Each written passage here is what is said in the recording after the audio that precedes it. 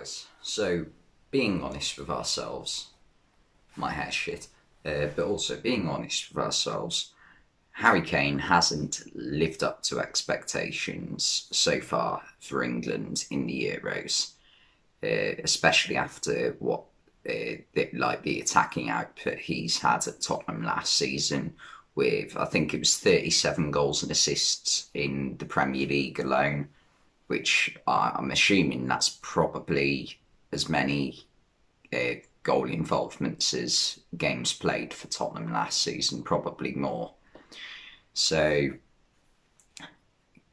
and his overall play for England hasn't been really good enough. It doesn't match the style of play that England play.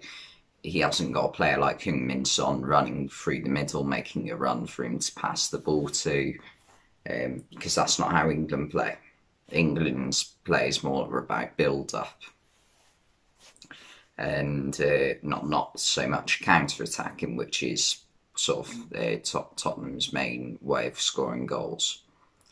And the question is he undroppable for England? And should he be dropped for the Germany game?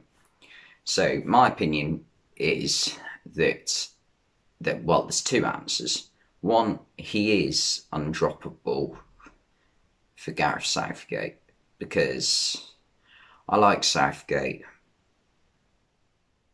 but well, maybe not. Maybe it's not that Southgate can't do it. Maybe it's the fact that you always know that he's got it in him to be the best striker in the world, which he is on his day. And obviously with the Germany game coming up on Tuesday, people are questioning should he start, and I think that, well, I think it's fairly obvious that he is going to.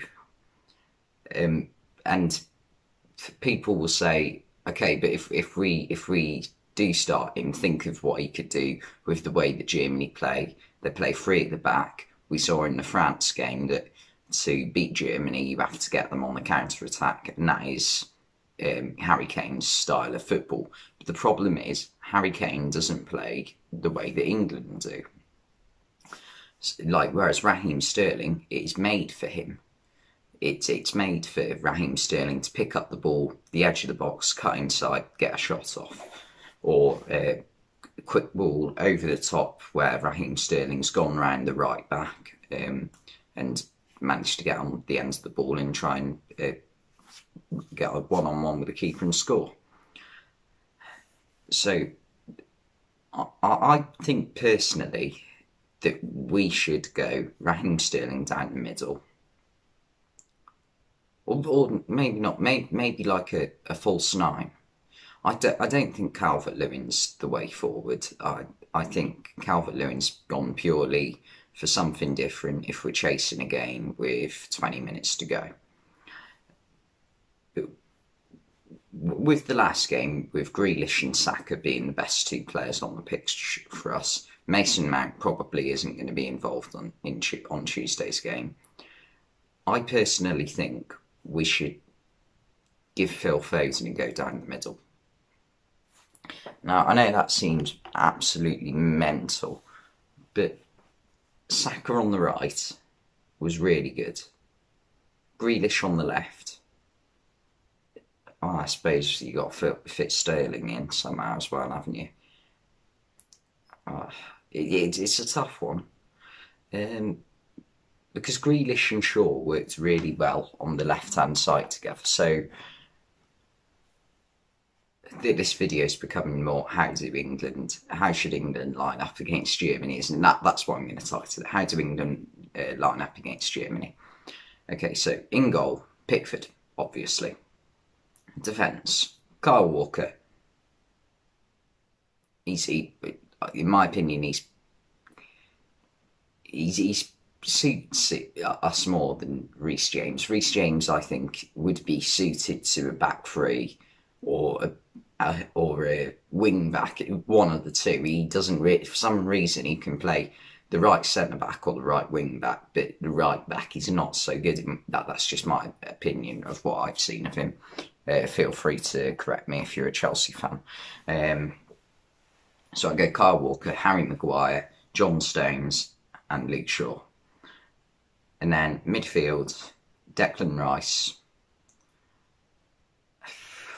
You can't start Jude Bellingham in a game where he hasn't actually had any significant minutes. I would personally go Jordan Henderson. I know loads of people are going to hate that, but that's what I would do. I think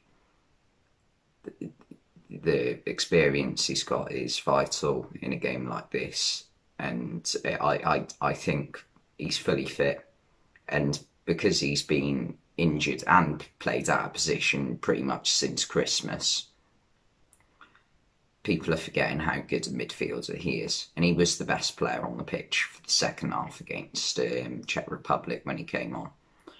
So I'd play Jordan Henderson alongside Declan Rice. Now people think, oh, that's just two sitting players. It's not. Jordan Henderson is not a sitting midfielder. He is, in this lineup, he would do for England what he does for Liverpool. And then alongside them, I'd probably play Grealish in a free. Then up front, Sterling, Foden, and Saka. The reason is Saka, brilliant dribbler and just brilliant carrier of the ball. Sterling is our main goal threat. He's our only scorer in the whole tournament so far. And Foden, also brilliant striker of the ball, and overall play is phenomenal. So I think that's the lineup I would go with. Anyway, feel free to comment yours down below. And thanks for watching, and I'll see you next time.